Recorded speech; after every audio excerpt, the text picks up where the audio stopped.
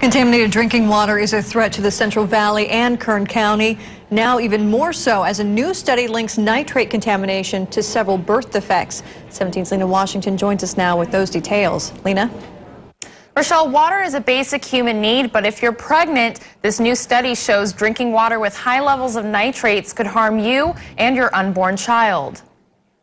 I cannot recall any times where a doctor specifically said something to women who were pregnant to tell them, don't drink the tap water. But a study coming out of Texas A&M suggests pregnant women should not drink tap water.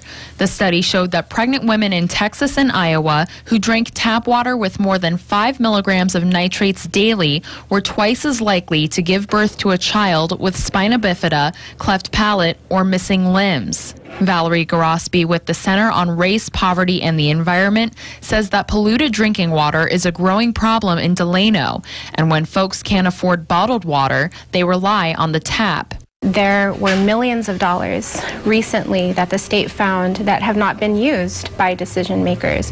And where does the accountability come in? After $445 million of federal drinking water funding went unspent for months, the state now has plans to improve water systems in rural areas where nitrates can seep into water. Nitrates can be naturally occurring. It can be in the soil, the water. It can even be in some plants and in some fruits and vegetables that we eat. Donna Fenton with Environmental Health Services says of all 348 water wells drilled in Kern County in 2011, the department says 9 exceeded the maximum contaminant level for nitrates. In 2012, of all 287 water wells drilled, the department says 6 exceeded the levels for nitrates. This is the first time Fenton says she's heard of a study linking nitrates to birth defects. You know, they'll have to look into this study a little bit further and see if there's other studies that need to come as a result of this.